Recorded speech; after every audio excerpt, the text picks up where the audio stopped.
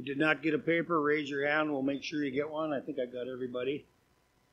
You got to supply your own pens. If you don't have a pen, just holler. You got a pen? Anybody else need a pen? I don't have any more. But Jeremy will give you one if you need a pen. You need a pen? Raise your hand. We got some in a cup back there. Okay, we're good. All right then. I'll see what I can do here without a pen. Galatians chapter 4 and verse number 6. We're going to talk about communication. But before we do, I told you that an elephant slept only 2 hours. This little useless information is about a rhino. I did not know this, but a rhino's horn is made from compacted hair. How many knew that? Okay, how many did not know that? Now you know. Okay, now you know. If you didn't learn anything else tonight, you can remember that a rhino's horn is compacted hair. Ooh, who thinks about such not? That's an ingrown hair, right? All right, the one little correction on your paper, very last line, it should be talking instead of tailing, okay? Number 3 there at the very bottom of the page. My typewriter missed the letter K, I think. Talking to those not ready should be. I think that's the only typo on here. And then 3 things to think about before we pray and get started here.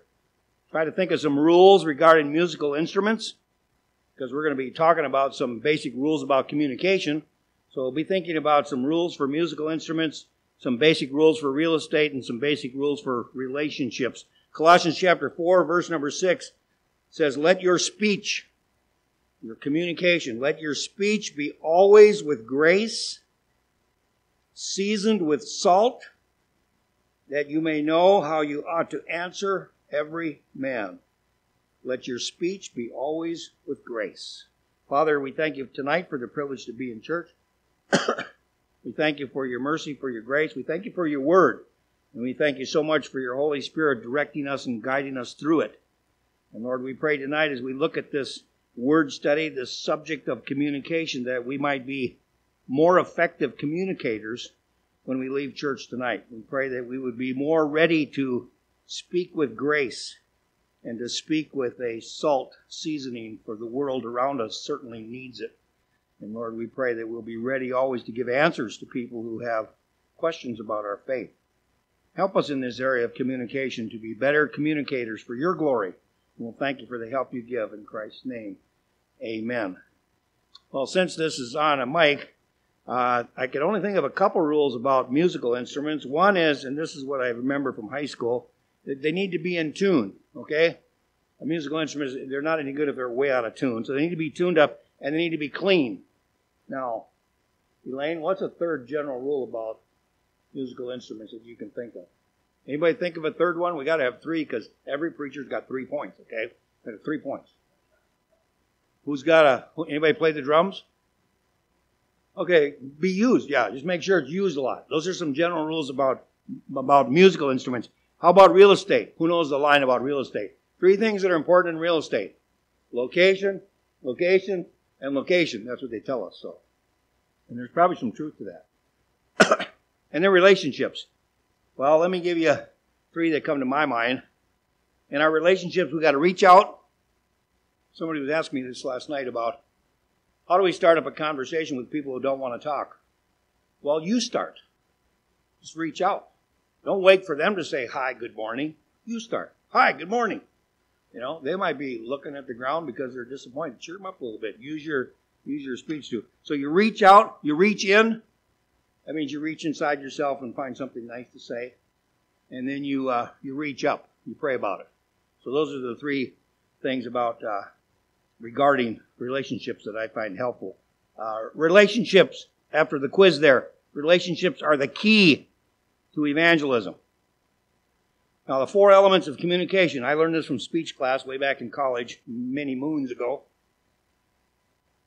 Whenever you communicate, you have a sender. I am right now sending you words. I'm sending you a message. You are the receivers. That's the second part. And then you have the message itself, which tonight we're going to be starting out in Colossians chapter 3, verse 6. That's the message that I'm sharing. So you have the sender, the receiver, the message, And then you have to deal with interference, or you have to deal with distractions. And some distractions we can handle, sometimes we can't handle. Sunday morning during Sunday school, Mrs. Leonhardt had some issues with her medicine. And you know, she didn't do that on purpose, but here I am trying to teach, and you're all looking over there. But that happens, and it happens on occasion. And what we want to do as leaders of a crowd is we want to limit those distractions. We want to limit those interruptions. We want to limit that interference.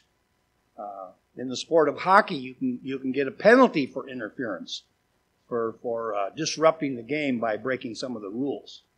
So those are the four basic elements of communication: the sender, the receiver, the message, and then the interference that takes place. Okay? Many times in sharing the gospel, and many times in preaching, if you want something to pray about Saturday night, pray that satanic interference would be kept out of the morning message. Because oftentimes when you're sharing the gospel, Satan likes to interfere with the gospel message.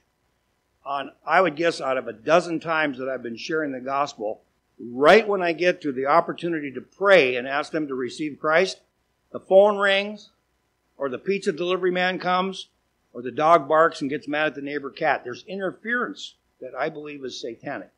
So it's a good thing to try to eliminate that interference through prayer and any way you can.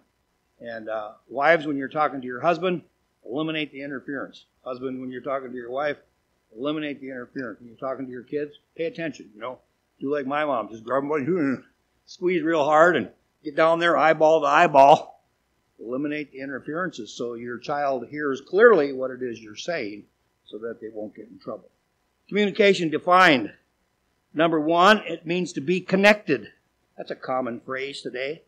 We all want to be connected with our cell phones and computers and everything else. But to communicate means to be connected. Number two, it means to be ready to talk. Let's communicate. Let's talk about this. To be ready to talk. And three, to impart and transmit and succeed in conveying information. So the word is succeed there for number three. And then number four, it's to relate socially with others. To relate socially with others. Now to go to Philippians chapter 1. Let's see if we can fill in this abbreviated lesson here from Philippians 1 verses 12 through 17. This isn't the only passage in the Bible that talks about communication. It's one of many. Okay? This is an abbreviated lesson.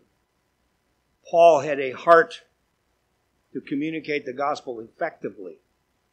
And I have a heart. I don't say that I've got it already, but that's my desire, is to be able to communicate the gospel clearly and effectively so that decisions for Christ are made. So letter A, things happen specifically in Paul's life here for the furtherance of the gospel. The ultimate goal of sharing things with other people, the ultimate goal of communication, is to get the gospel out there. Look at verse number 12 of our text in Philippians chapter 1. Paul says, But I would you should understand, brethren, that's anybody who's saved, that the things which happened unto me have fallen out rather unto the furtherance of the gospel. When we get together and communicate with others, we talk about all kinds of things. And if you're wise and if you're concerned about their soul, you'll transition from talking about things to talking about the gospel. And that takes practice, and that takes discipline, and that takes prayer. But that was Paul's goal, to allow the things that happened in his life to further the gospel. And Jeremy oftentimes goes with on Tuesday night. I think he's getting tired of hearing all my war stories. But the things that happened in my life molded my life. And some of the things are interesting, and some of them are just boring. I usually don't share those. But we start out talking about things. I've been trying to witness a little bit to the fellow doing the siding, and he's got medical issues at home that he's concerned about, and I have medical issues at home that I'm concerned about. So we connect on that plane. We talk about those things so we can develop a relationship. and hopefully be able to share the gospel. That's what Paul said. Letter B here in verse 13. Whether we're in the palace or any other place. Look at verse 13. So that my bonds, this is Paul speaking, so that my time in prison, my bonds in Christ are manifest or made known in all the palace and in all other places. I was reading an editorial in the paper by Christy Noem, and she ended the comment, I think it was in the paper, I'm not exactly sure where it was, I saw it because it was a couple weeks back, but I remember her using a Bible verse at the end of that letter.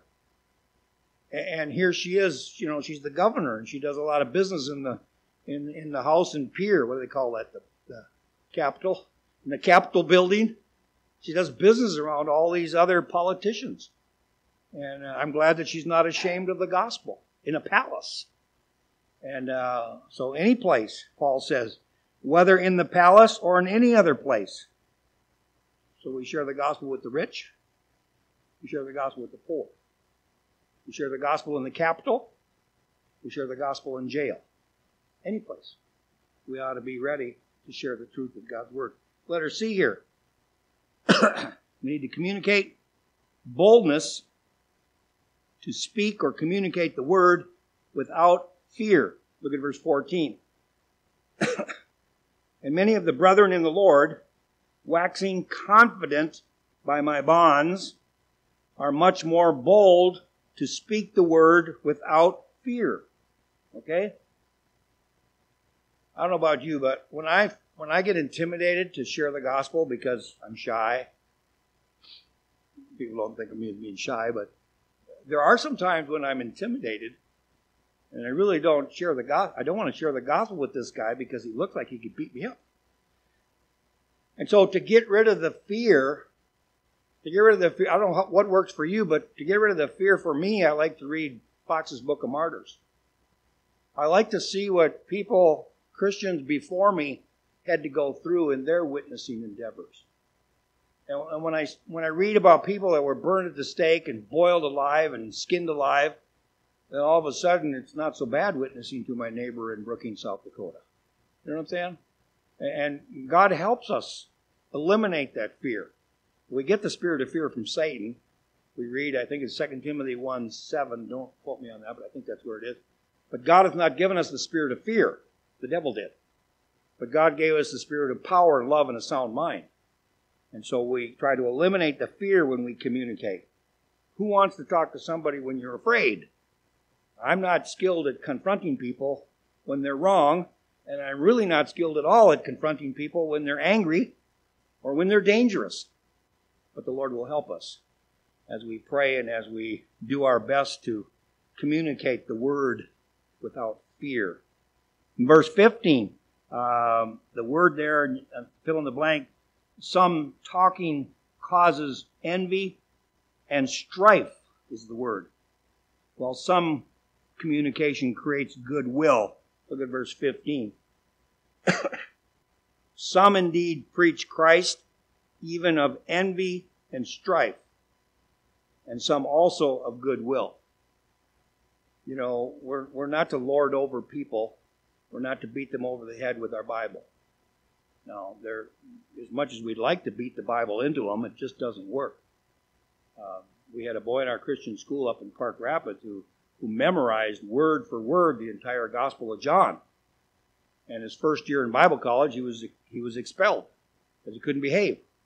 Well, what good does it do to learn the Word of God if you're not going to follow through with good behavior?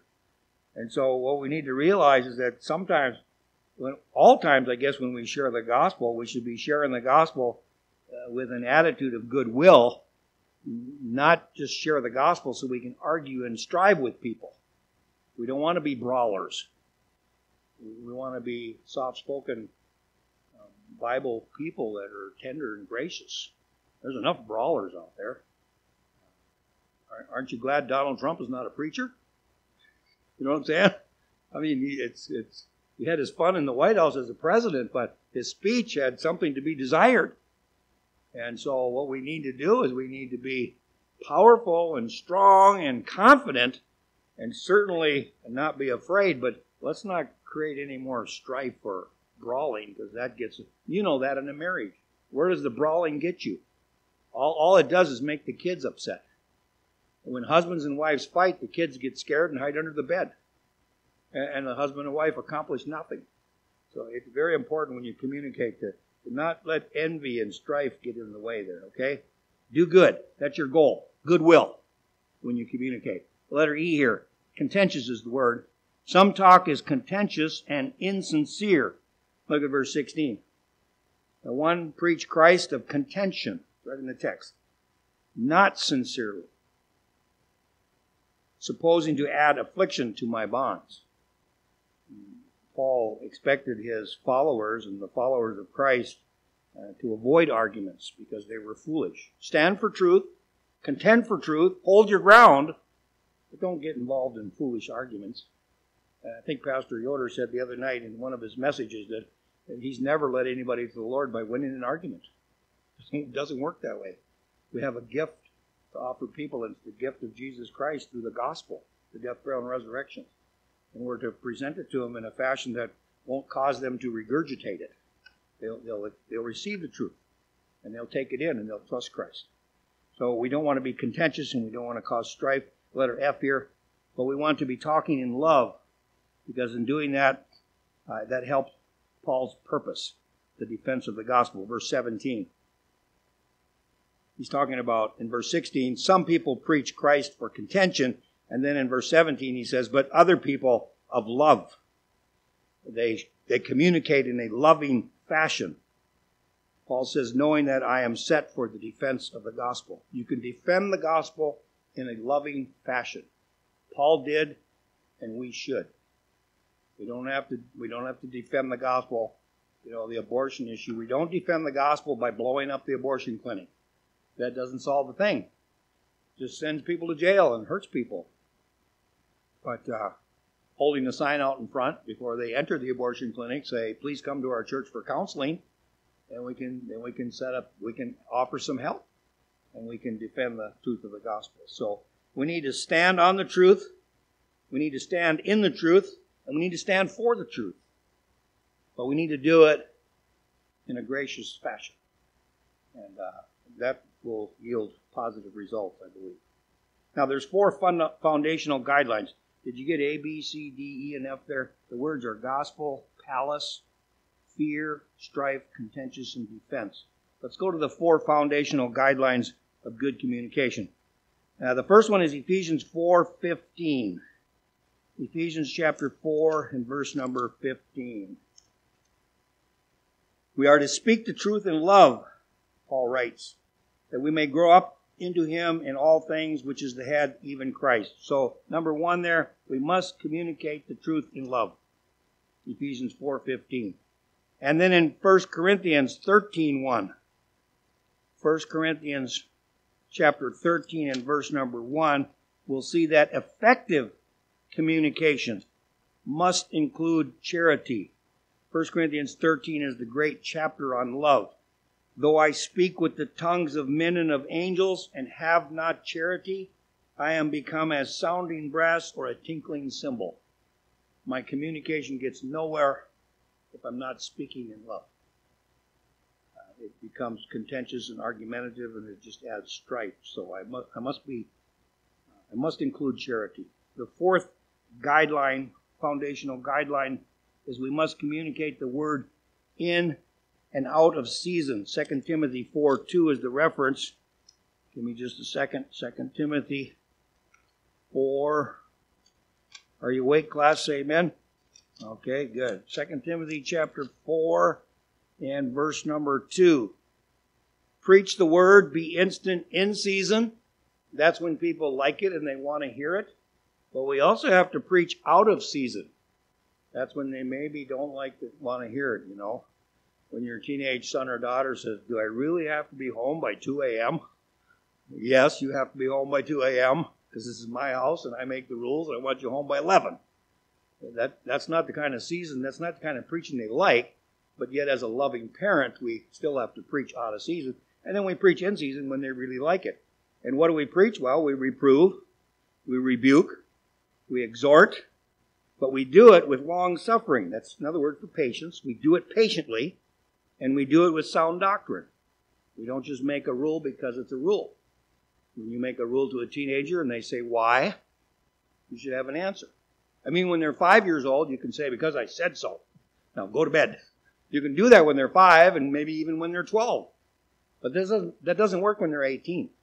Son, don't smoke marijuana. Why? Do you have an answer? Can you communicate it effectively? Can you communicate it lovingly? Can you give them good reason not to? Because all their friends are telling them it's okay. So do your homework and make your effective communication effective, and then do it in season and out of season with patience and with love and with good doctrine. And then the fourth one here is Acts 1:8. Most of you have that memorized. We must let the Holy Spirit help us in our witnessing. I think the biggest mistake I make is witnessing in the flesh. I'm going to straighten that guy out. I'm going to give him the gospel if it kills him. And it usually does kill his relationship with the Lord. It doesn't help at all. But if I pray and ask for the Holy Spirit's help, then I have much better success and much more success. Acts 1:8. But ye shall receive power after that the Holy Ghost has come upon you. And then, the word then isn't in the King James, but I'm including it here. And ye shall be witnesses unto me both in Jerusalem, that's Brookings, and all Judea, that's South Dakota, and in Samaria, that's America, and unto the uttermost parts of the earth, that's the Philippines and Guam and all those other places, okay? But we start at home, and we ask the Holy Spirit to help us as we witness, because that's what communicating the gospel is all about. So number one, we must communicate truth and love. Number two, we must have effective communication. That includes charity. Number three, we must communicate the word in and out of season, when they like it and when they don't like it. And we must let the Holy Spirit help us in witnessing. Now, 3 warnings and reminders in conclusion. Don't you like those 2 words?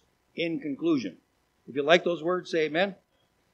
If you don't like those words, go see Jeremy, okay? 3 warnings. Let me just give these to you that I think are, just off the top of my head, I think they're important. Timing. When you communicate, number one, timing is often critical. The Bible teaches in Ecclesiastes there's a time to speak and there's a time to be silent. You know, you don't have to have an answer. You want to end most arguments? Just stop talking. Or if you really want to end an argument with your spouse, just agree with her. You're right, honey. I shouldn't have bought that Volkswagen. Just agree with them and stop talking.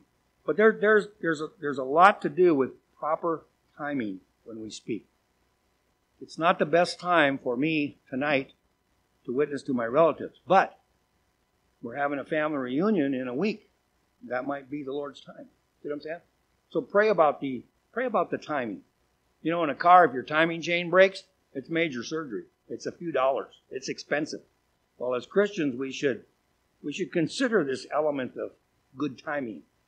And when we communicate, we should pray about it. Lord, is this the best time to bring that up? Or maybe I should be silent and ask for the Lord's help there. Secondly, talking to those in tunnel vision is very unprofitable. Somehow we need to pray and ask God to silence their selfishness. We need to ask God to remove their tunnel vision, because all they're thinking about is themselves. All they're thinking about is their own conclusions. And sometimes they're just full of pride. Sometimes the preacher's full of pride. But we want to make sure that pride element is gone. It's not tunnel vision. They only see my way or the highway. You know, the Christian message is not Burger King. We try to be gentle. We try to have proper timing. We try to let the Holy Spirit help. But we can't tell people, look, this is the way it is. If you don't like it, get out of here. That doesn't fly very well. We tried that with a couple of my girls when they were teenagers. It backfired. It just doesn't work. It's much better for me to say, honey, I love you. Sit down. Let me tell you why you shouldn't do that.